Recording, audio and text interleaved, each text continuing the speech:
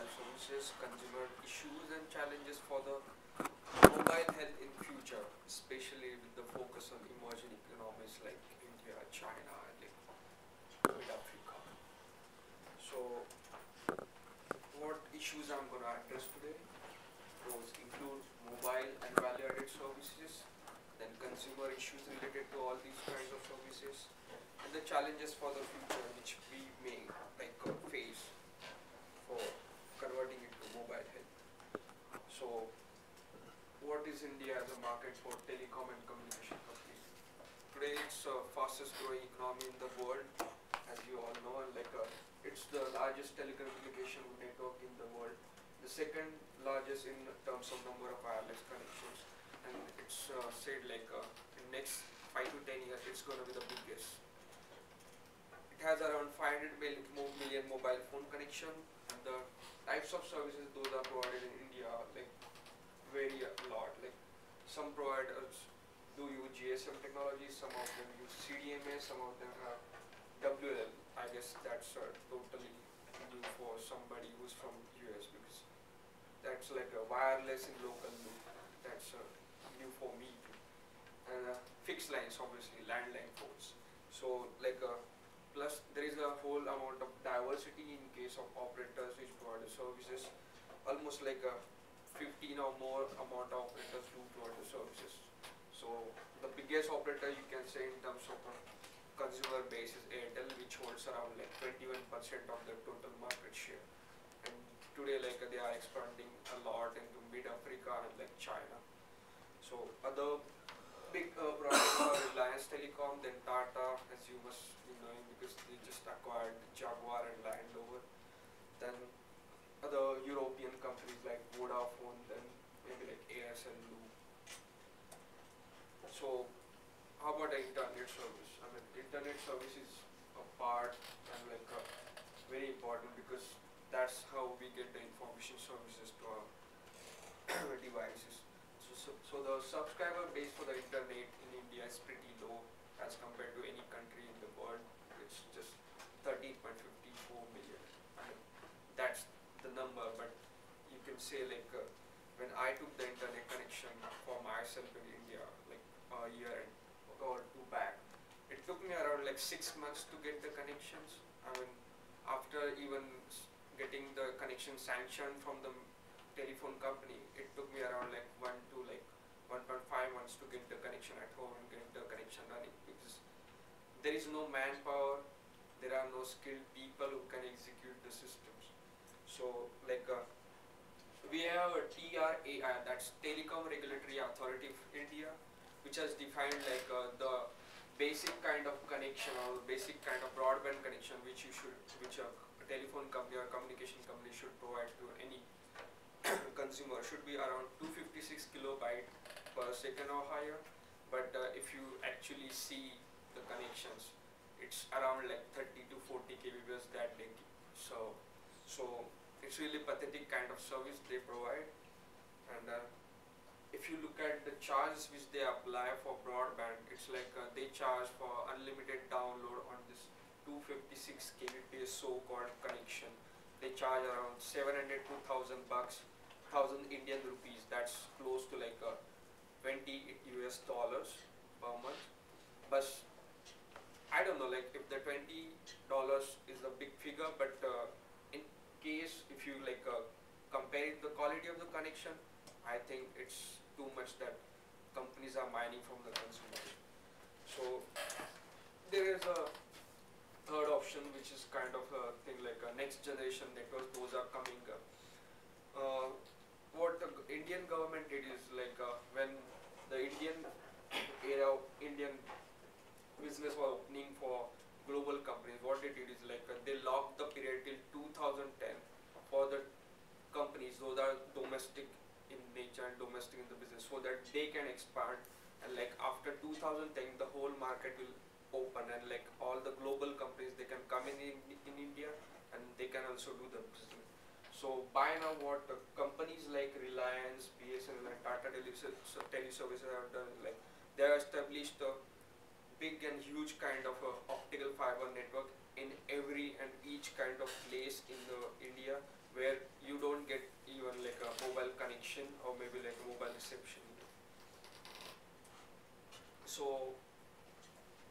value-added services. What is value-added services?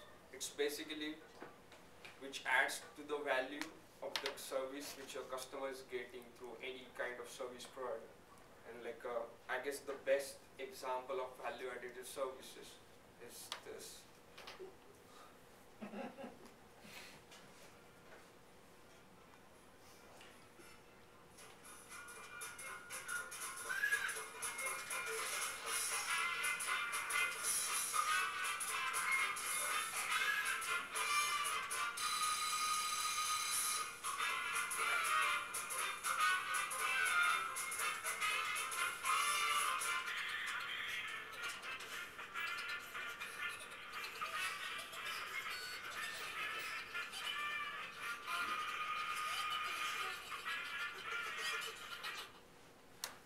Is that from India? Yeah, I mean, there was a bunch of ads, and those characters are called Zuzu, and they were like filmed by a company called Nirvana from Bangalore, and the advertisement company called Ogilvy and Mather, and it was specially for the IPL kind of thing. I mean, it's kind of a short version of the full one-day cricket. You can say like it's like 2020 cricket match that was played in South Africa. So like now what Vodafone, I mean that's the company which owns these ads. What they are using is like because of the popularity of the campaign, they are using the same cartoon characters everywhere in the campaigns, and like it's so popular, like they are coming up with new ads every day. So this is what is value-added services. Like you can just send SMS, you can just send MMS, you can share the pictures with your friend, and like so many things you can do. You can just read news on your cell phone, you can watch movies, you can download music, you can just listen to the online radio. And around like in 2007, the revenue that was generated from these kinds of value-added services was around US dollar in 5 billions. I mean, in terms of Indian rupees, it's a huge thing, because if you want to convert this, you will have to like multiply with 50. That's like around like 251 billion rupees. And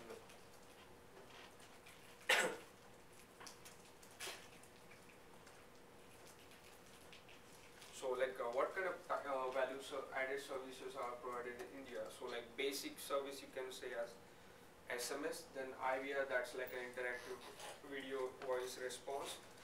Then you have WAP, that was like used on like, and like not so much widely used now, because now people are getting better handsets. And Bollywood content and cricket content, that's like SMS alerts, ringtones, games, wallpapers, and maybe like movie clips. And the most important thing you can consider is rural application initiative. Like there are some applications, those are been developed by some FMCG companies, some agribusiness companies. Those help farmers to like understand the weather condition, like come to know about the things like what is the trading rates those are going on currently in the market which is closest to you, or the market which is like maybe like 20 miles away. Like you can just go in that market and sell your stuff and get more money, or maybe like at which place you are getting cheap amount of like manure, like chemical fertilizers, or like any additives you will need for your farming. So this is kind of a tool that is developed by Nokia, which like helps farmers to like read news, read stuff that is related to farming. Like you can improve on your farming, then you can even come to know about the weather conditions directly on your cell phone, which is, I mean, most of people in the United States will have like probably something like BlackBerry, or maybe some high kind of phone like Android or like iPhone. But in India, people don't have so high high tech phones. So like for simple phones, you can use these kinds of tools. Then this is one company called Idea. They are the cellular providers. They are also develop their kind of services for the people. So like I guess this is the best kind of example of mobile commerce. It's like Airtel has tied up with Manchester United, and like they are like got some share in the team, and like what you can do is, if you are using Airtel services, you can just go onto the portal and download the wallpapers or like clips, or maybe like something like own a jersey or something by like paying it through your Airtel services. So why we need to focus on value-added services in India? It's because it's a booming economy. It has huge amount of user base and subscribers, and the user population in India is very diverse as compared to any kind of country that is there. I mean, you say United States or maybe China even. Diversity in India is too much than any other country. Then value-added services act as a information resource for the person. Like if I'm roaming in some city where I don't know, I can just use my value-added service and come to like where I'm supposed to go, like what time the movie show is gonna be. Then you can say like using Facebook, MySpace account through your cell phones, that's social computing. Then entertainment, banking and financial services, and like various rural initiatives which I already mentioned. In case of banking and financial services, it's very primitive in terms of development in India, because people are not like hardly like of the 100 people, hardly like 12 to 13 people do own a debit card or credit card, and like people are like so much keen on using their credit cards and debit cards online. So like these kinds of services are very primitive and not so much widely used. So what telecom authority is doing for this? So they have come up with the value-added services related policies, which contains like a bunch of policies and regulations which should be applied to our regulator who's providing these services. But what happens is like up to the definition of value-added services by TRAI, which they have, what they say like value-added services is a extra kind of services. Those are provided by a provider or the cellular operator for the benefit of users. So it's not the thing like if the quality of value-added services is not good, like then you can just sue the cellular operator. It's not the only person who's giving the services. It's like the total value chain that is operating. So there is some problem with the quality of value-added services, like 10 people in those value-added chain need to be sued. I mean, that cannot happen. So like by this time they are like very safe. Then they even brought a consultation paper on value-added services from a outside consultant, which had many like a suggestion like making the security of your information, making the security of the consumer data as a priority. Then making mobile wallet for like facilitating payments across the networks, like where you can like transfer your kind of money or your like your prepaid amount to somebody else prepaid account. Like I just forgot to mention one thing, like in India the more amount of users, what they use is like a prepaid kind of connection. I mean, although like there are significant amount of people who do use like postpaid kind of connection, but people do prefer using prepaid because it's very cheap. You can just get like a connection for like maybe like $50, and like there is validity for lifetime. So like even if you don't have balance in your card, you can just receive the calls even though you don't pay the cellular operator rupees even for your lifetime. So there is a problem about the interoperability of value-added services. Like if I transfer the MMS, if I want to share a picture or the video clip, what happens is like I send the video clip and it doesn't reach my friend, because what happens is like I'm using the Airtel connection or maybe he's using some other company connection. What happens is his MMS feature is not working, or maybe like his operator doesn't allow MMS feature with his services. So what happens if I send the MMS, I do get charged for like 5 rupees or 10 rupees, but still my information is not getting processed. So like unnecessarily I'm being charged. I mean, even if the transaction is not complete, I've been charged. Then there were several other consulting people which came about, like especially related to some regional kind of complaints, especially in terms of complaints in Mumbai region where there was no good amount of reception, no good amount of services, and then there was a problem with billing cycles. There are some other problems even which you can like focus on what happens is if I use a postpaid kind of connection, even if I use it for 200 rupees, tomorrow if I get a bill for like by mistake for 300 rupees, on 300 rupees I'm charged for some tax or educational cess. So if I go to a company and I say no, I used it for 200 rupees, not 300 rupees, you should refund my 100 rupees back. What they should do is like you refund your 100 rupees back plus the extra tax that has been charged on 100 rupees. But it has happened with myself only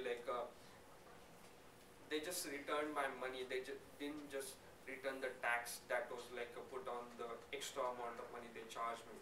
So what happened was I was charged for around 4,000 extra.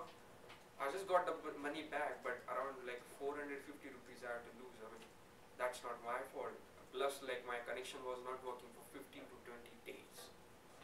So many times it happens if I'm using a cell phone, value-added services just get on. I mean, at night I just receive a joke or maybe a news alert. I don't know if it's charged or not, because at the end of the SMS there is nothing mentioned like this service has been charged or anything. Maybe after 15 days you will come to know you get a SMS this kind of your account or sports news alerts have been reactivated and you have been charged for 30 rupees for 30 days. And when you come to know this is something fishy going on with your mobile phone account, you call your customer service. What they do is okay, so this is the problem with you. Okay, we'll do one thing, we'll just refund your money back.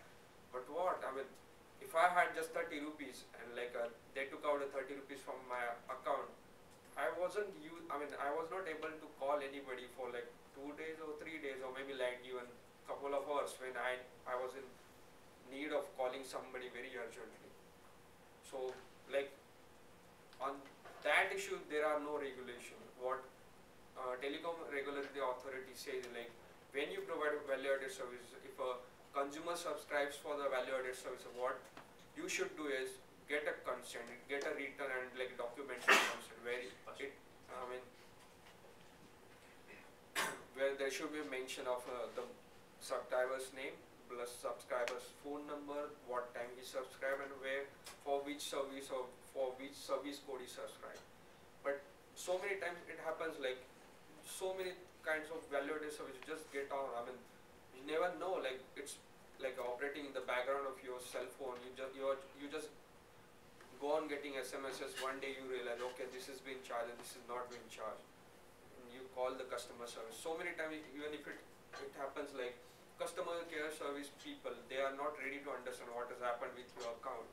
And for weeks or couple of 8 days to couple of weeks, you just lose the money and just in the hope of getting that money back, you just keep on calling them plus, and sometimes you don't get the money at all. I mean, many a times happens if a person from United States goes to India, he uses his cell phone, loses 30 rupees, he has to return in couple of days. He's not going to take so many efforts to call them 10 times and just ask him, please return my 30 rupees. It's not going to happen. He just comes back to United States, and what happens is the telecom providers, they do get the money out of it. And what happens is from the value-added services these cellular operators provide, big chunk of money goes to the actual cellular carrier. So actually those are the people who are getting benefited, not actually the people who are content aggregators or content providers or actual innovation providers. So there are various challenges for the growth of value-added services in India. What the main challenge is whatever value-added services those are available in India, they basically focus on the youth and entertainment. That's because every company, which launches this cellular services in India, they always focus on youth.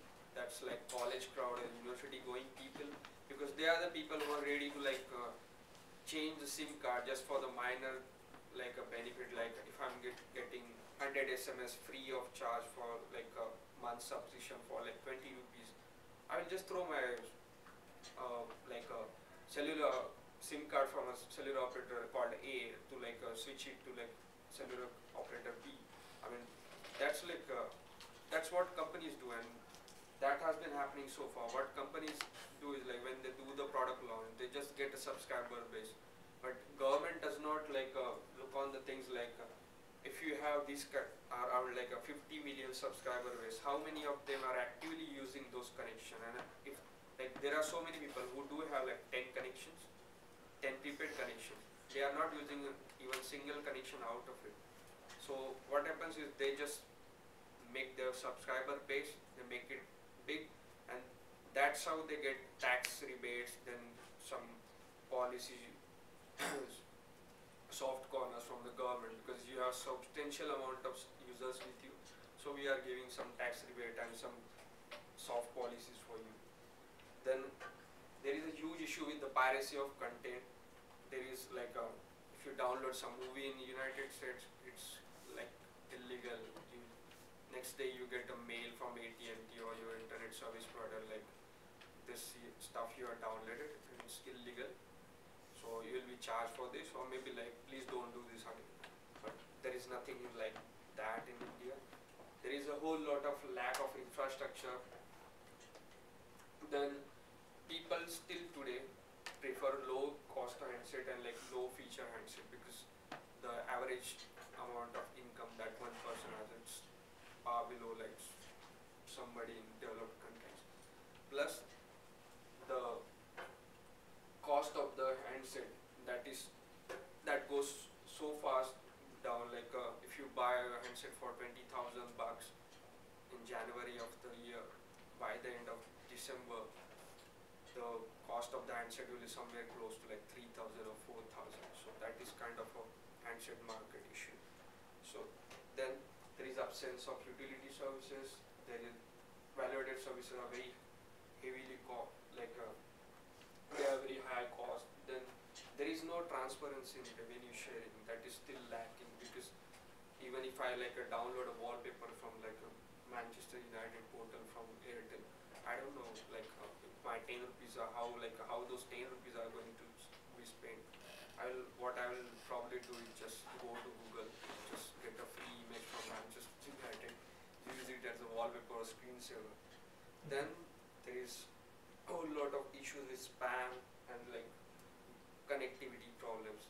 The connectivity is the main problem. It's very slow. I mean, even if you use a 3G kind of connectivity, you will hardly like get a good connection where you can see the live streaming of YouTube videos also. But there is also a brighter side of the moon, where like, music and messaging makes around like a $1 billion for the operators. Then there are so many cloud applications those are coming up, and like because this platform is in a nascent stage, there is like a huge amount of growth area available for their survival. Then advertisement on this platform is in very like a primitive stage.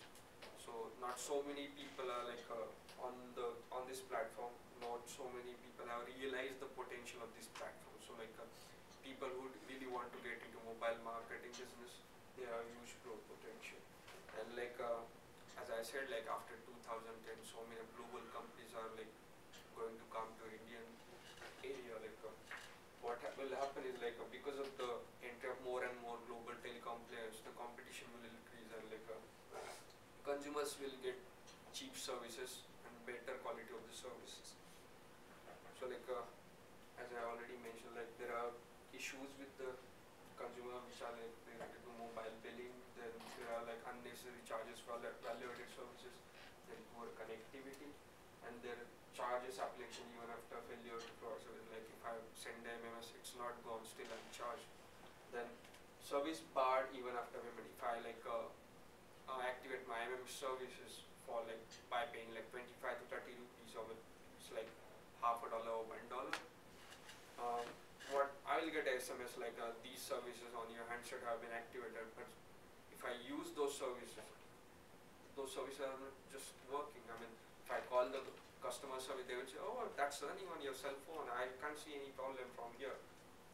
So that is like a loss for the consumer. I mean, he's in dilemma, like what should I do? He's saying like it's working. I don't know about anything. So like, so that's again a part of poor customer service even.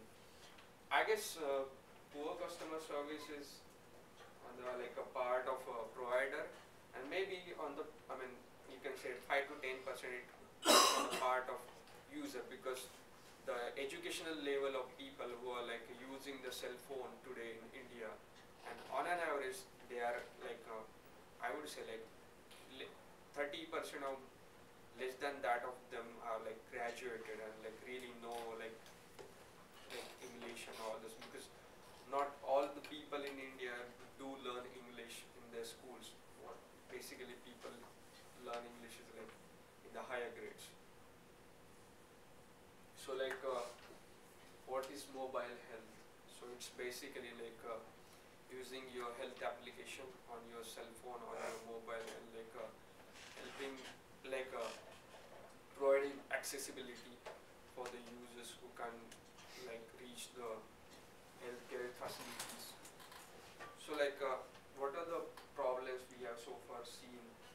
I mean, a child born in developing country is over like 33 times more vulnerable to die within the first 5 years of life. That's in like really bad in terms of any developed country. So every minute at least one woman dies from the complication related to pregnancy or childbirth. Then around 2.5 million people newly get, I mean 2.5 million amount of people, those get infected with HIV. I mean, that's like a huge number of population. Then diseases are like a tuberculosis or like malaria, which are like supposed to be like in control, but still they are causing a whole lot of calamity in these kinds of regions, especially like Africa and like India. Still today they are like a fatal diseases, even though like a government says like it's under control. So, and most of the emerging economies, there is like a shortage of healthcare workers. That's because we don't have enough kind of educational institutes with us where we can like train the people. Then there is like a lack of amount of funding with the people. Like not everybody can like afford to go into some medical school or maybe nursing school and learn the skills.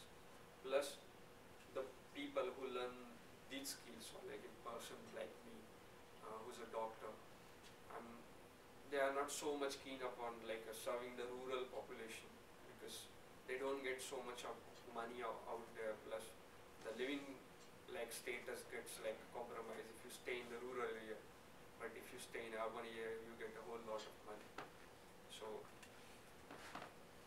the one important point in case of mobile health for these kinds of emerging economies, like mobile has a deeper reach within these countries than any kind of technology, because what you can see is like people who don't even know about like computer or don't even know about bikes. Even there are so many people who don't know about bikes. They are using cell phones, and they are using cell phones to the like great extent. I mean, they can send SMS, they can send MMS. They know everything about the cell phone, but they don't know about the other technologies. So, like a United Nations had like a Millennium Development Goals, so 3 of them are enlisted over here. So fourth one is like reduce child mortality, reduce it by 2/3 between 1990 to 2015, and the under 5 mortality rate. The fifth one is improve maternal health, reduced by 3/4 between 1990 to 2015, and the maternal mortality ratio. And the sixth one is combat HIV, AIDS, malaria, and other diseases, and have been halted by 2015 and like begun to reverse the spread of HIV, AIDS. But it's simply not happening. It's just spreading. It's not been halted anyway. So what mobile health or e-health can simply do for the people who are staying in these areas? So it's like you can run a awareness campaign by sending out SMSs or sending out the like small MMS to people who are using the cell phones, and like ask them to like we are hosting a thing over here where you can come and like get vaccinated for free. And so like there are people who do like get promoted by this, and they do come to center and get the vaccination done. So that is a kind of vaccination snap I would put. And this is like a I have a friend whose name is Samir Shavakar, who has a company called Neurosynaptics.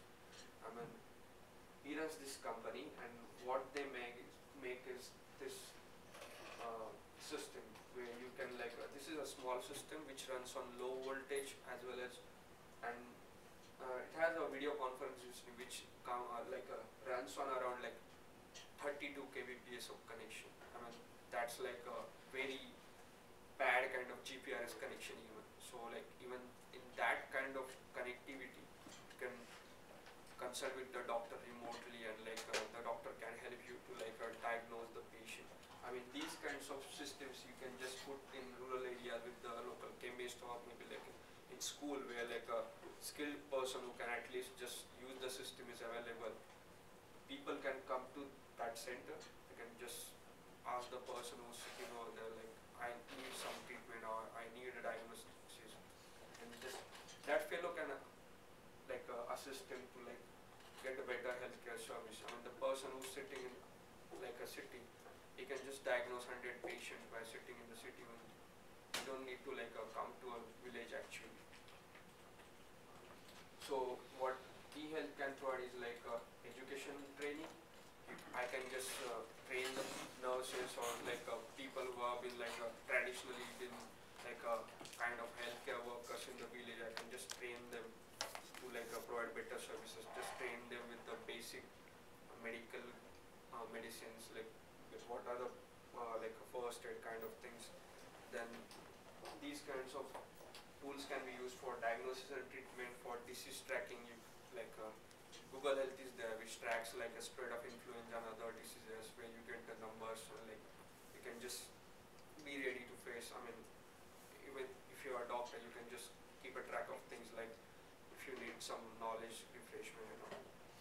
Then you can just remotely monitor the patients as you can see over here like the nurse is like applying the ECG leads, and like you can get the ECG done at this place, and the ECG gets transferred to the hospital, which is like 500 kilometers away, and you can just do remote consulting.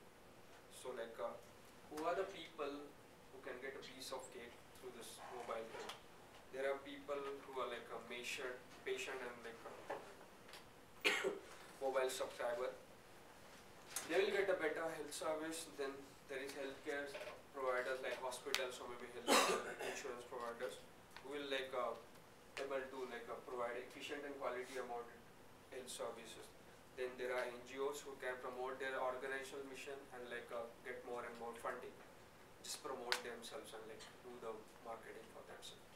Then there are government who can just like provide better access to the healthcare, and like it can also help for effective governance of the health policies.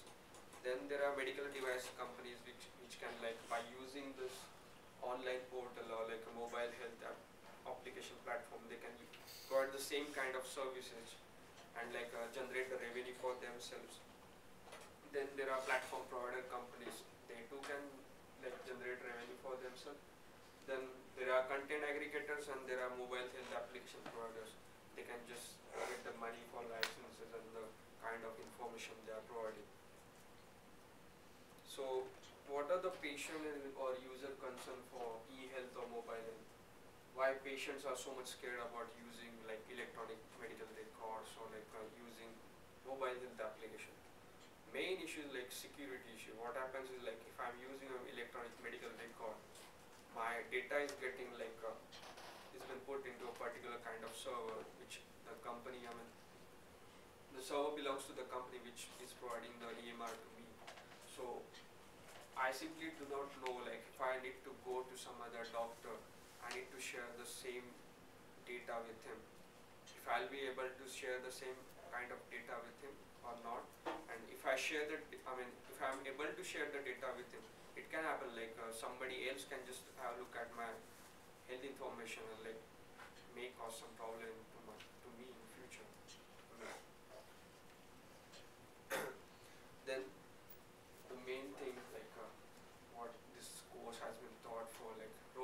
policy makers in this mobile health and like mobile users.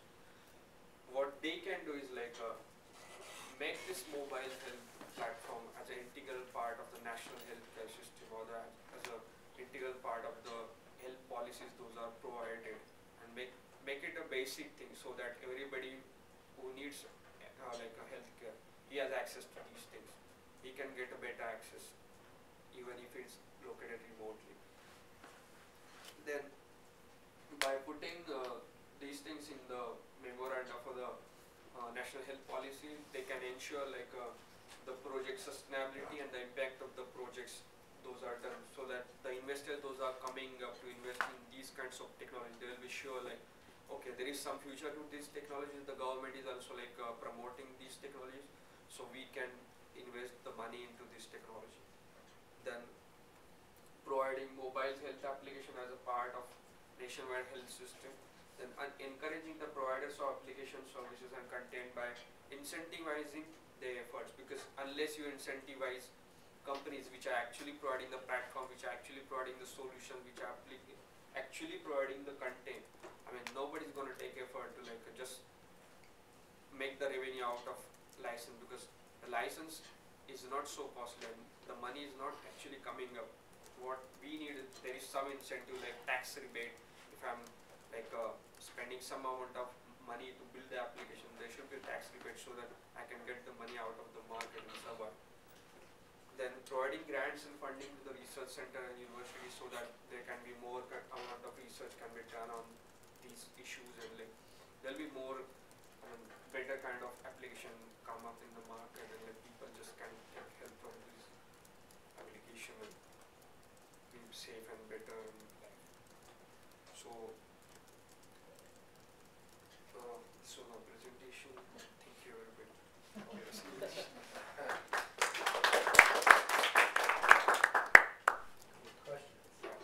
So it seems like you have two major problems that you're looking at here. You have an infrastructure issue, well maybe three. So you have an infrastructure issue, and then you have a regulatory challenge, and then you have a financial challenge. It seems like an awful lot of pieces that that have to get put into place. I mean, like for example the regulatory capacity there to do this?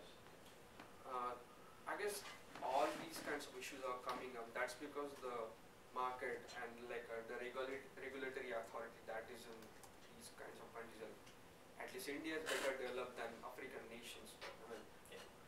I mean still the Indian authorities in nascent stage, they do not have like a whole kind of powers and like whole kind of research data with them on the basis of which they can just go ahead and like frame the policy. So you need to deal with all the like things related to like regulatory as well as financials and all those things. So unless you deal with all these issues at one time, they cannot go ahead. And the regulatory body is federal, not state. I'm not sure how India's regulatory body is. It's federal. Okay. Yeah, I mean it's kind of autonomous body, but it's by government, so Okay. it's kind of federal thing. Do you have anything, I know people's concerns are about the security of their health data. Do you have anything approaching what we have with HIPAA and those sort of things for electronic medical records? Actually, like there are people who are using these electronic medical records in India, but the main problem is like we don't have so good kind of connectivity or internet connectivity right now. So like there are very few few amount of people those are actually using this application, and even if those people are using this application, what happens is like they really don't know like where my data is actually going, because I mean the copyright problems or maybe like security things are not so strict in Indian scenarios. Like even if somebody hacks into server and gets your data, I mean people are not so much confident about these applications because they are not promoted by government or the like agencies like which are like credible enough to be like believed. Yeah. So you're a doctor yourself, and you seem to have been professing the idea of mobile health quite a bit, but it's just a little difficult for me to understand diagnosing someone like a disease on via web conferencing. It's just like, how do you make sure that the tools that are being used are, you know, safe and sterilized or whatever? It's Yeah, just, see, like I'm not saying like I'm gonna diagnose a cardiovascular disease sitting in the Mumbai and like the patient is like 1,000 kilometers away from me. That's like a little difficult, but that's also possible because if you can see this machine, I mean, it has kind of a diagnostic like a parameters with it, which are like a ECG plus it has a spirometer, it has a pulse oximeter, it has all kind of diagnostic parameters you need if you are in the hospital. You need a remote, like you need a care. So what I can do is like run these parameters, get the initial amount of information that is related to patient health. Like if you are a patient who just has a dandruff, you don't need to come to a city hospital, or maybe you are just having a chest pain. Maybe that's not because of a like a cardiovascular pain, that's just because of some kind of acidity or gases. So I can at least I can contribute this much. I mean, if there are 100 patients in the village, not everybody will have a severe problem. Like 5 or 10 of them may have some complicated or severe problems. So I can ask those 5 or 10 people to like come to some primary health care center, get the checkup done. Then again, if they need, they can come to a bigger hospital in the city. But if I ask all the 100 people to come to city, it's a lot of money spent in transportation, plus not everybody know how to go to that healthcare center.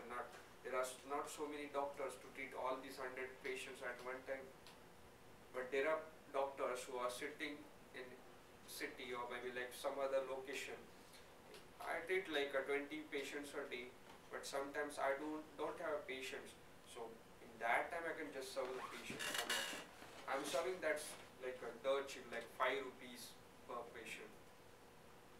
And if I ask that patient to come to my clinic, I'll be charging somewhere around 500 rupees. So that way it works.